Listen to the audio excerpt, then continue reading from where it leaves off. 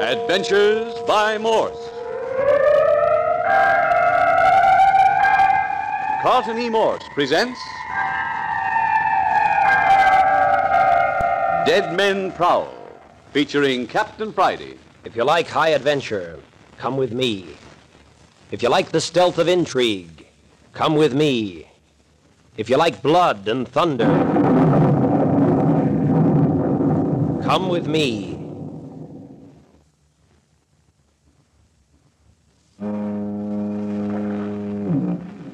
The mystery of violent death is securely cloaked in a great many curious and unpredictable phenomena. Your local police chief, if he would, could sit before you and unravel such harrowing tales as would congeal your blood. Tales of the living dead. Tales of mental and physical baseness that even he does not like to think of. Experiences he speaks of with others of his profession in awe and wonderment.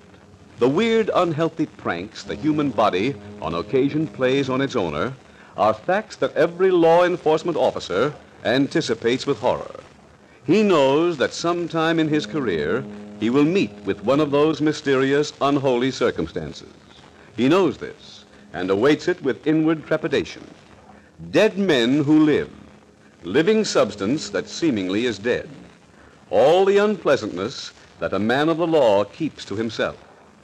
With this preface, we come to Captain Bart Friday and a certain Dr. Croft walking on the sands of an isolated beach late at night on a sparsely inhabited portion of the coastline across the bay from San Francisco. Captain Friday has a beach shack in the village of Holman, and he has brought Dr. Croft across for a restful weekend. About a mile to the village, did you say, Captain Friday? Yeah, rotten walking, too, on a foggy night. Can't see your hand in front of you. Beautiful moon out tonight. Harvest moon, eh, Captain? Yeah. Queer there should be a village on the beach so far from communication. 2 miles from a railway, not even a road in. Sort of a summer resort. Only a couple of dozen families stick it out the year around. Regular old mossbacks, they never leave. Yes, but no road. They come in from San Francisco by boat. Do they have phone service? Yes, after a fashion. That is, the mayor's got a phone, and the rest of the town folk go over to his place if they have to call outside. So the village of Holman has a mayor, too, eh? Oh, very important personage. He's the village doctor, judge, and coroner, as well as mayor. Bravo. Now, look here, tell me, Captain Friday, how in the world did you ever discover such a place? I have property over here. A detective with property. Well, it's not my fault. It was left to me by a great aunt or something. Can't I carry the bag for a while? Oh, no, it's not heavy, Doctor. Besides, you have enough with your medical kit. Why did you bring that along? Nobody ever gets sick over here. Even if they did, old Doc Sims would probably shoot you if you invaded his territory. Doc Sims? Well, that's the mayor, eh? And doctor and coroner. Got a sign out over his gate. Hello! We don't seem to be the only pebbles on the beach. Villagers? Don't seem to recognize them. Probably a couple from the resort. No. The resort's closed a week ago. Last of the vacation crowd cleared out then. Huh. Girl and a boy. Yes, they caught sight of us. Seems to want to join us. Unless the moonlight's awfully deceptive. That's a mighty pretty girl, Captain. Yes, isn't she? Why, she's just a child. Hey! What are you two doing out here on the beach this time of night? Queer. Act as though they didn't know whether to answer or run away. I smell trouble. Come on. Always the detective. Hey, just a minute, you two. Why don't you answer when you... Uh-oh. Say, Johnny, supposing you point that gun somewhere else. Please, Andres. Do you think this time I miss again, maybe? Andres, don't. These people are different. I don't know whether you'll miss or not, but I'll tell you this much. I'm covering your heart. One crazy move out of you, and you'll never have the opportunity to miss again. If you think maybe you can frighten Andres Ruiz away from this place... Oh, nothing could have been further from our thoughts. Well, then why you sneak behind us, in front of us, all around us, huh? Oh, did we? Someone did. When we saw you in the moonlight. Somebody's been trailing you? Well, something, yes. Andres shot at it twice, but... Missed, huh? Or else. Yes? There isn't anything that bullets can't hurt, is there? Oh, who are you anyway? It seems to me you're pretty much of a youngster to be prowling about this lonesome place at night. You think maybe I'm not good protection for my cousin? I'm Carmel Ruiz. Andres is taking me to my uncle at Holman. Uncle? What's his name? Mr. Andrew Walters. Walters? Is that old codger your uncle? What's the matter with him, I'd like to know? Say, I know you, Ruiz. You're the boy who arrived at Walter's place last week, aren't you? See, that is correct. Kept pretty much to yourself, haven't you? Never down in the village? I have no business in the village. You say, Carmel, that Ruiz is your cousin and he's taking you to Walter's. Is Mr. Walters also his uncle? Of course. You see, I haven't any people. I've been in a convent in the south. Well, it's funny. You're cousins, and yet one of you speaks good English and the other talks with a distinct accent. Is it not possible that one branch of the family should live in Mexico and the other branch live in California? I suppose so. Why the sudden family reunion? Well, Uncle Andrew's getting old. Andres and I are both all alone in the world, so he asked us to come and live with him. He's lonesome and he needs someone to look after him. You came by train? Yes, the 9 o'clock. Andres met me. Well, as long as we're headed in the same direction, let's continue together. How about it, Captain? Okay. Perhaps if we know who you are, we should accept your invitation without so much misgiving. Oh, quite right. I am Dr. Jamie Croft of San Francisco. Oh, you're a doctor, eh? Yes, quite. This is Captain Friday. The captain's a private investigator. So? Yeah. Bother you? No, it does not bother me. Well, shall we proceed? Where's your bag, Carmel? Oh, it came ahead of me on the boat. How far are we from Holman now, Captain? About a quarter of a mile, something like that. Look here, Owie. About that fellow who was following you. See? You saw him closely enough to take a shot at him. Must have gotten a pretty good look. Oh, yes. What did he look like? How was he dressed? Tall. Tall. Did you see his face? No. But he had on a long black robe. Why? That's odd. Probably a long overcoat. Oh, no, it wasn't. Was it, Andres? Without a doubt, it was not. It flowed out behind him. Yeah? And when the wind whipped it back from his body... Andres, please. Maybe we were mistaken. No, there is no mistake. Come on, what happened when the wind blew the robe aside? There was a skeleton underneath. Oh, see here. A skeleton underneath. Yes, there was. I saw it 3 or 4 times. It was all white and shiny under the black robe. Didn't you see his face? No. He had on some kind of a big black hat. Wonder what graveyard he escaped from. You really think that he... Oh, no, nonsense, child. What happened when you shot at it? Nothing, senor. He just flitted away behind the rocks. And then we'd see him again. Someplace where we wouldn't be expecting him at all. Queer business. Imagination. Say, what about... Look! Look there! Where? Oh, just someone lying on the beach. I don't know about that, Captain. Doesn't look natural to me. Sprawled. Let's have a look. You stay here. Supposing it's the one we saw. Wait here with Reese. Oh, yes. Yes, I wouldn't go near that one. Come here, quick! Dr. Croft! Something's wrong, all right? I thought so. Don't look natural. Lying on his face. Help me turn him over. Body's still warm. Over. Easy now, easy now. Hey. It's Doc Sims. Who? Doc Sims. You know, mayor, judge, coroner. Well, Captain, Holman is going to have a new mayor. Dead, huh? Quite. Murder? Well, offhand, I would say it's a natural death. Yeah? Well, this is going to be a 7-day sensation. It's the first death in Holman in 20 years. Too bad. Well, we've got a job. I'll hunt around and get a couple of sticks. We can fix up a makeshift stretcher with our coats, and we'll take him up to the morgue. Morgue? Sure. Holman's got a morgue. Sims here built it himself. Coroner has to have a morgue, eh? I see. 2-story concrete building. White tile, everything. Only modern building in Holman. The man must have been morbid. Goofy. Here's a queer twist, too. Old Sims himself will be the first body to use it. Irony of fate. Captain Friday, what is it? We'll be with you in a moment. Dr. Croft, I'll hunt up some poles for the stretcher. You send this girl on with Reese. All right, Captain. I'll join you in a moment.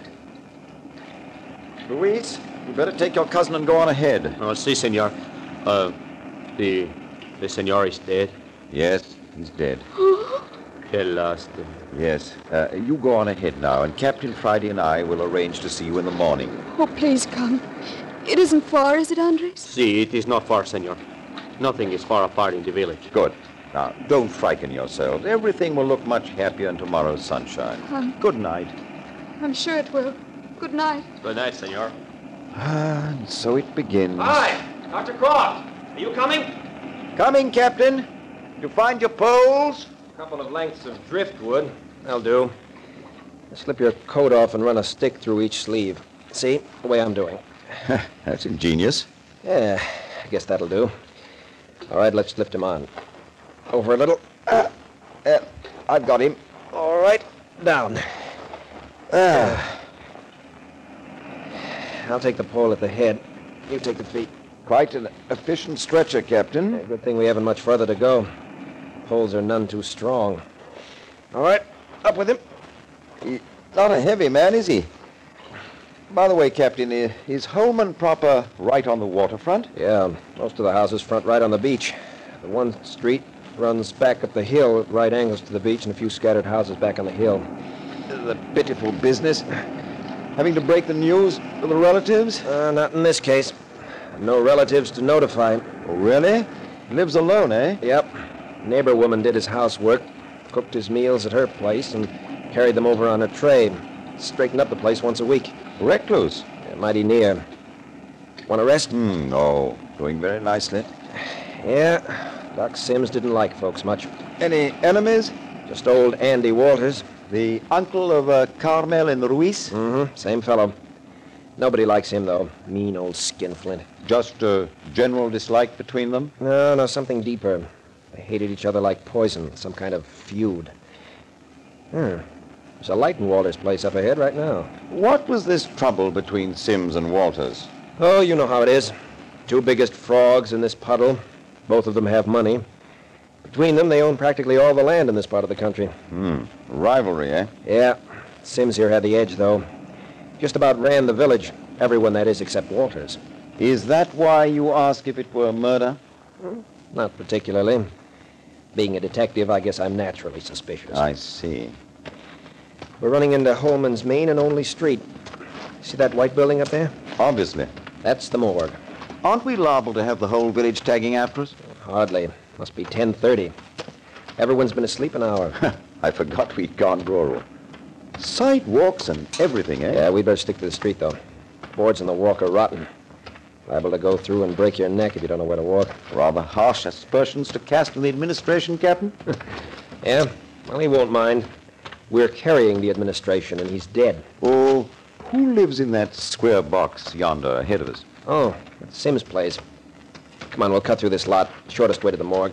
Good-looking structure. Quite modern. You say it never had a corpse in it? Nope.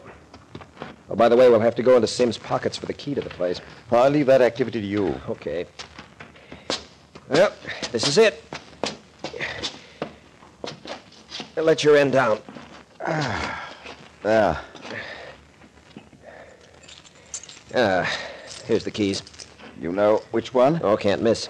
This is the only door in town with a Yale lock on it. Wonderful. Electric lights. Oh, sure. There we are, all right. Now, let's go. Slab's in the back room. Nice introduction to Holman, I must say. First place I visit is the morgue.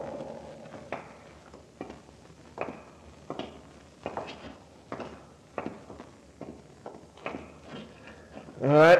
Lower it to the floor while I open the door and snap on the lights. Little light while we... Captain Friday, look. Hey, a body on the slab. I thought you said nobody ever died in Holman. Another body on the slab. Interesting corpse, too. Yeah? Yes, he's been shot through the heart.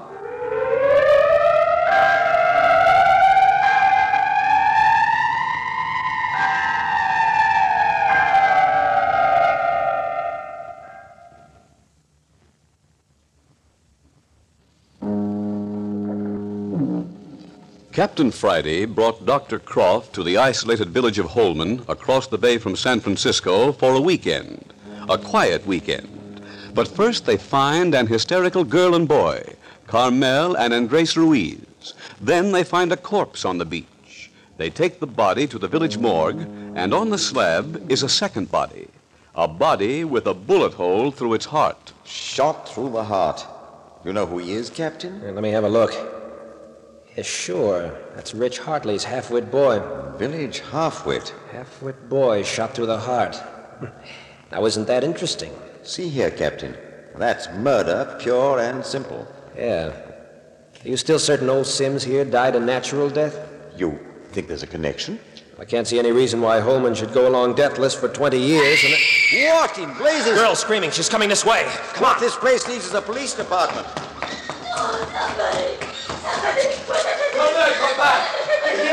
It's that Carmel girl. She's running down the road. Yes, with her cousin right after her. Better get out and stop her. She's insane with fear. I'm going to have to shoot that Ruiz guy yet. Not yet. He's dead. He's dead. I can't bear it. Stop it, Carmel. Stop crying like that. Santa Maria. It is you, Senor Doctor. Hold that Carmel. She's go crazy. Now, see here, Ruiz. Stop waving your arms like a madman. You frighten the child into hysteria. Me? I have frightened him. But, Senor, I was only saving Carmel from destroying herself in the ocean. Yeah, we saw you chasing her, waving your arms, yelling. If you haven't frightened her, then what has? Oh, I forgot you do not know. He's dead. He's dead. Who's dead? The Senor Walters, my uncle. What? Walters, too? See, it is true. With a rope about his neck in his room. You mean hanged, Andres? What's going on in this place? Captain, is there anyone we can question? Sim's housekeeper, old lady Parsons. The lights on in her house. That screaming and yelling's probably waking the whole neighborhood. Good. Ruiz, take Carmel to Miss Parsons and then join us at your uncle's place. Of a certainty. Where's your uncle's body? In his room. Where's his room? It is the second floor front. The door, it is open. Miss Ruiz, we understand what a shock this is, but try to get hold of yourself. Take her along, Ruiz. Beastly. Utterly beastly. Let's get up there, Croft. It may not be too late yet. Set the pace. I'll follow.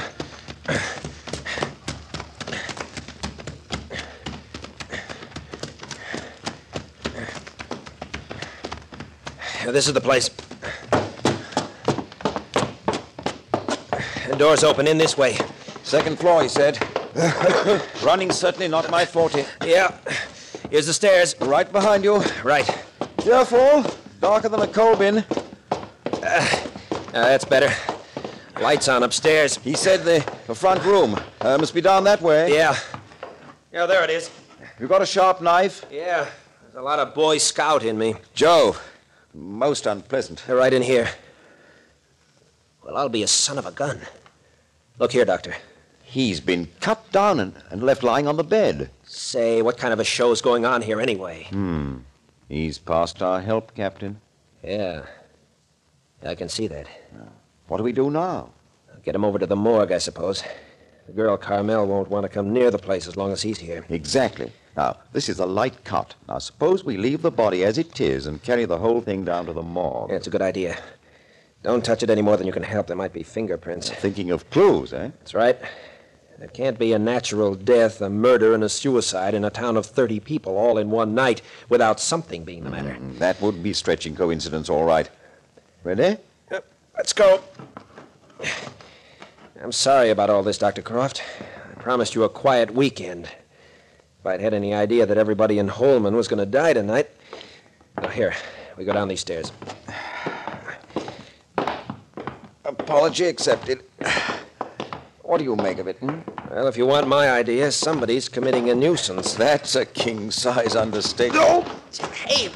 Hold it! Hold it! Tripped over the stairs carpet. Watch your step. It's loose and it skids. I'm watching.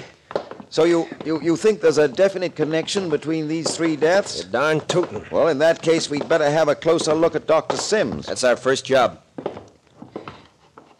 The autopsy may disclose something of vital interest. Yeah. Easy now. Cot'll slide through the door. So far, so good. Now, down the steps.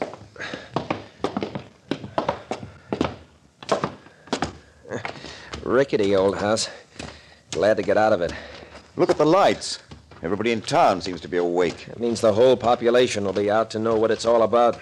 One person's business is everyone's business in a place of this size. Naturally. If we step along, though, we may make it to the morgue before the population gets into its pants. I suppose it's too much to hope that they won't annoy Carmel Ruiz tonight. That child needs to be left alone. Thing to do is to shove this body in with the rest. Lock up, and go over and get her. Get her? Yeah, and take her and her husband down to my shack. I have plenty of room. Oh, yeah. You can look after her then, and we'll lock up the busybodies out. I quite approve, but that will involve you directly in the case. Involve me. I'm in it up to my neck right now. So are you, whether you realize it or not. You're keen to get to the bottom of it, hmm? Wouldn't miss it. Well, as a matter of fact, so am I. No end. Now what? You know, they've been trying to elect me constable of Holman ever since I came over here. I've been putting them off. Now I think I'll accept the nomination. Well, it would give you an official standing. That's the idea. Give me a chance to go after the guilty guy right. Well, here we are back again. Oh, we shouldn't have left the door open. Hardly matters, I suppose. Probably not. Right inside. I saw a shelf of fresh sheets. Yes, there they are.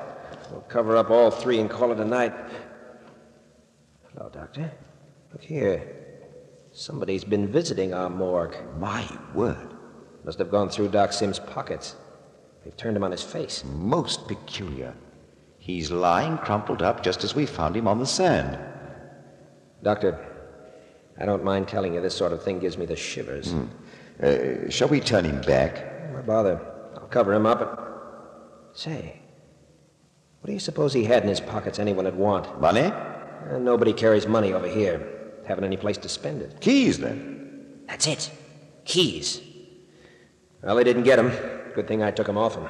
Gives Sims' death a decided flavor of murder, doesn't it? Doesn't add up. Doc Sims and the Hartley boy dead. Walter's a suicide. Captain, if someone wanted to rifle Sims' pockets, why didn't they do it out on the beach where we picked him up? Maybe we arrived on the scene too soon. That's an idea. There. Well, that's the best we can do for them tonight. Come on, I'll lock up and go over to Old Lady Parsons. Grisly atmosphere, this morgue. Imagine erecting one in your backyard. Go ahead, Doctor. I'll lock up. Good.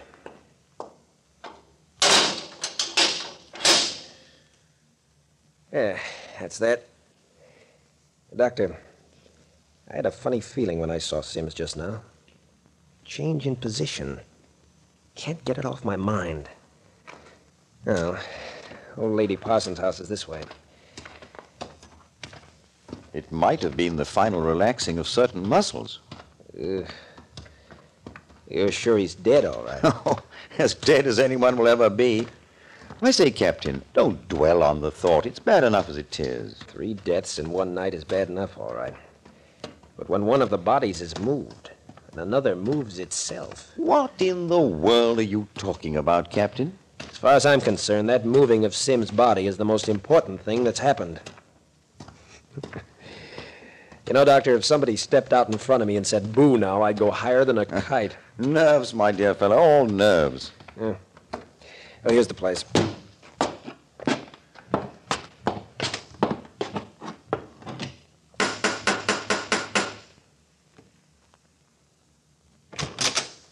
Ruiz, I thought I told you to meet us over at your uncle's house. Oh, but it was not possible. My cousin Carmel, she was so much afraid. Where is she now? Upstairs. Has she been put to bed? How is it possible? 5 or 6 women are with her. Scandal mongers at work already. Oh, bad. Andres, shall I go up and see what I can do, Captain? Okay, go ahead. If you need any help, call out. I think I can take care of things. But where can you take her? I'm taking you and your cousin over to my place for the night. Dr. Croft will be able to look after her then. Oh, thank you, senor. It is a great worry off my shoulders. Yeah. Say, Ruiz, have you been outside? I do not understand. Outside, over to the morgue, for instance. But I assure you, senor... I don't want to be assured. Have you or haven't you? But I tell you... That's the girl. Now, you just lean on me. Oh, they're coming down. We'll have you in a place where you can sleep in a jiffy. Got her, huh, Doctor? Oh, please. Easy. Now, Ruiz, supposing you support her from the other side. I'm all right. Of course. Now then, we're ready. If only we didn't have to go by the morgue. Well, now, supposing you just close your eyes. We'll guide you, and you'll never know when we're passing it. It's only a couple of blocks to my place. Oh, this is most distressing. Death all around us. Look! El Diablo! In heaven's name, Captain, what's that? The sheet. He's wearing the sheet around him. Did you see his face, Captain? Did you see it? Yes, Croft. That's our dead man, Doc Sims, going down the road ahead of us.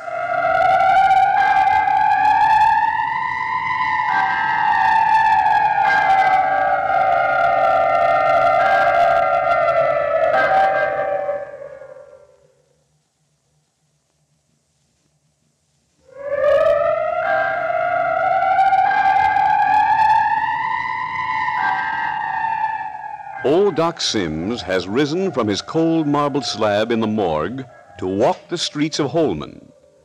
Then dead men do prowl. Or do they? The second episode of Dead Men Prowl, entitled The Prowler at Work, will come to you next week at the same hour. You are listening to Adventures by Morse.